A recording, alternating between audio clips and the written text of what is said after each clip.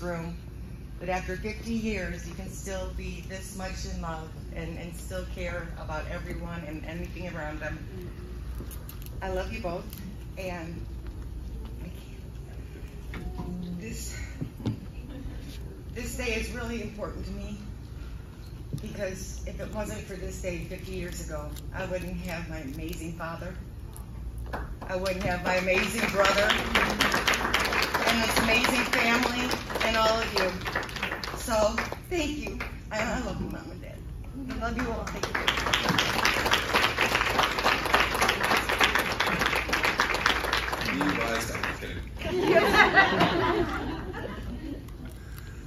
Oh man, putting this thing together. Wow. This is, we have so many people from different states, and trying to find the date that, different people could make it in, because everyone here is so important to my mom and dad, and so important to all of us.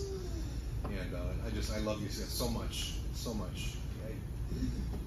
I can't even tell you how much. I mean, I wasn't here for the first one, but I'm here for this one. But I just, the amount of stuff that I put you through. There was about 4 or 5 people that saw me, and they said, I saw you when you were like this, and you were always. I think there was 3 or 4 people that went to church with you guys, when I was small, half Giovanni size. And they were telling me how crazy I was back then, so I can only imagine. But for the patience and the endless love and the constant commitment that you had for Becky and I, especially all the troubles and the challenges that I had in my first half of my life. Thank you for sticking by me. Thank you for having faith. Thank you for loving me, because I shouldn't be here, and I'm so grateful for having such amazing parents and all that you do, not just for me and not just for Becky, but just all that you've done to serve people and to help people. I mean, you've dedicated your lives, your entire life to helping people, and I love you so much. You've set such a great example. You've been such a light to all of us, and it's just so great to have you here and to be celebrating this 50 years. I love you so much with all my heart. Thank you, thank you, thank you.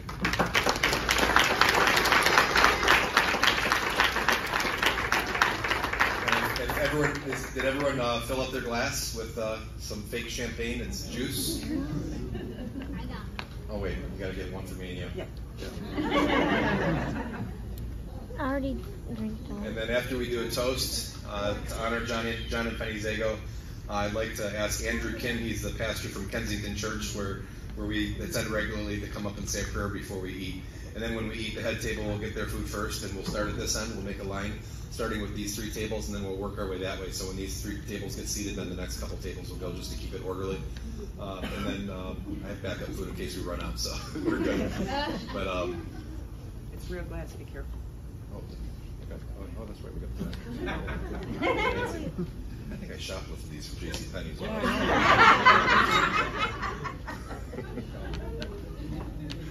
True story.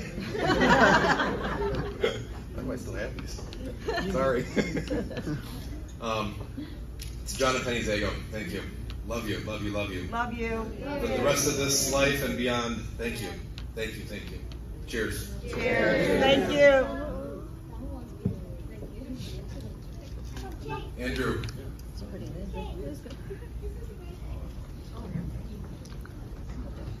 And you're such a great speaker, so speak. Fix my wrongs here. Hey everyone, it's John and Penny. It is an absolute privilege to be here. Thank you for allowing me to be a part of your special day. And it really is, 50 years truly is an extraordinary achievement. And as I was just sitting in the ceremony, it was just reminded me, there's a word in the Bible, and it's a Greek word called agape. And it's the highest level of love that's referenced in the scriptures. And what agape love is that it's not an emotion. Because we all know that emotions can fade. And you guys know that probably better than anybody else, that over 50 years that you don't always feel like you're in love. But more kissing, that's good. That's good too. That's probably what it's good. That's brought you to this point. A lot of kissing as well. But what agape love is that it's an intentional decision one makes to seek the well-being of another. And when I look at somebody, a couple like yourselves, who has made it 50 years, I can imagine that probably sometimes every day and multiple times a day that you have to make a decision to put the other person's needs and wants above your own.